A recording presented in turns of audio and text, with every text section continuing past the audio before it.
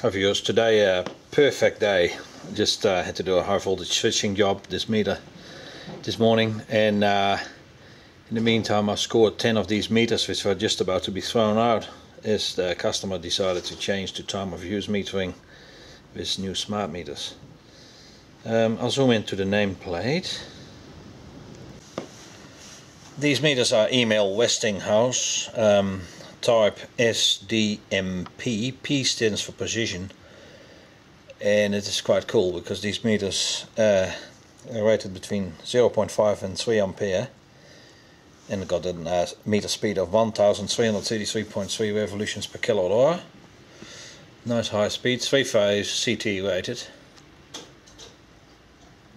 and they're running very nicely. What I've done here, I've put the current elements in parallel. So it's basically at the moment a 9 ampere meter. Incoming is grey cable. Red, yellow and blue elements in parallel. The white ones are the outgoers. Going to the yellow wire to the other meter. The test load on the meter is about 4.3 ampere. So it's a nice high speed of the disc. Boombox Deluxe, he would like these meters too, because the beauty is of these two, they have consecutive serial numbers. This particular meter number is 12194, and the other one here is 12193, so these would have been next to each other in the test batch from the manufacturer. Really cool. I haven't looked at the other meters yet, so there might be more in the particular sequence. Here we've got another one, 12188. I'm going to have a little fiddle around with the pulse output. That's this particular wire which comes out of here. See if I can get it to work. Just going to watch the wall over to 9372. 9373.0. I'll increase the load to 9 ampere.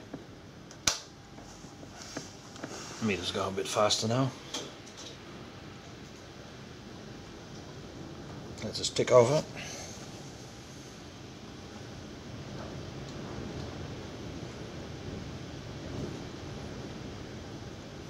These dials are Constamesh gear trains with metal gear wheels, which is really cool.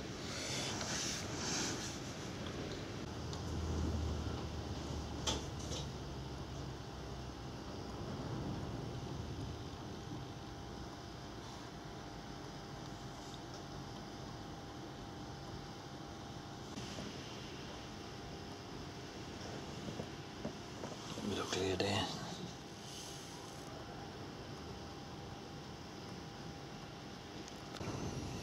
I think Larry HDXFH, he got some of these meters too with pulse output. So if I get these working satisfactory, I post up a video with that. Thanks for watching for now. Cheers.